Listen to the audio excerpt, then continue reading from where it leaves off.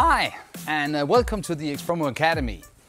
Today we're going to talk about how you can mix white and any other color just out of the basis colors red, green and blue.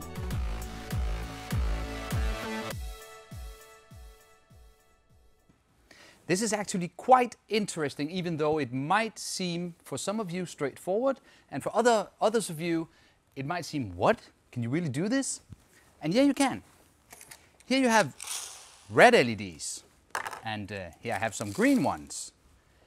And actually here I have some blue ones, but you can't tell because the plastic they're made of is clear. However, the color of the light that comes out of these are blue. And if you mix those together, you can create any color you want, really. By the way, LEDs can become quite small, as you can see here. These are relatively small, but still very big compared to some of the very fine-pitch LED screens that we can make out of these. If you take a look at this box that I've made here, you have here an LED currently turned off. And if I slightly turn up this knob, you can see the red color. If I turn it down again and then slightly turn this one, you can see the green color. And then here you have the blue color.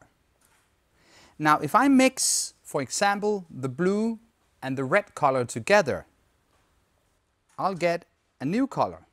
This is what, purple magenta or something? You can easily see that the color has changed.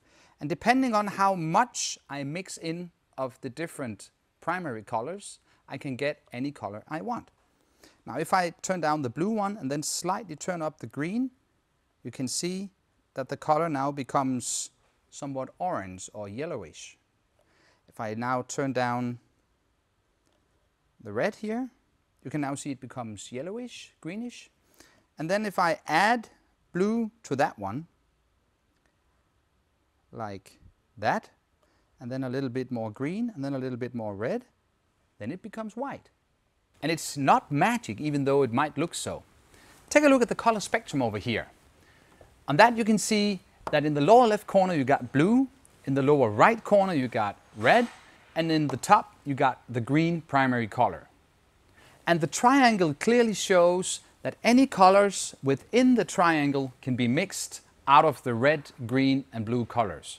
It also clearly shows that all the colors outside of the triangle cannot be mixed by adding red to, for example, the green color or the blue color.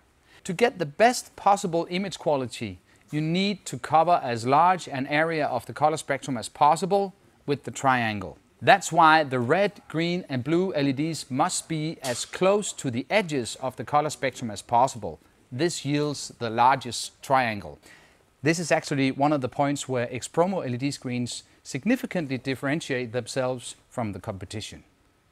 Obviously, getting LEDs with the right colors is not cheap. And that is also why Expromo LED screens are not the cheapest on the market, but the image quality is unprecedented. What can be quite hard to comprehend is that the colors that we're talking about now is just for 1 pixel. So if we zoom out, you will actually see that all these colors mixed together in just 1 pixel is what you're looking at now.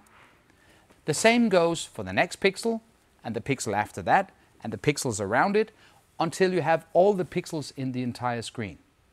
If you look at a full HD screen, there's actually around 2 million pixels inside such a screen. That's 6 million LEDs. 2 million red, 2 million green and 2 million blue LEDs.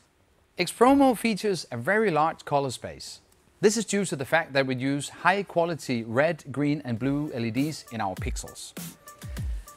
I hope you enjoyed this video. Remember to like and subscribe for all our future episodes, and thanks for watching.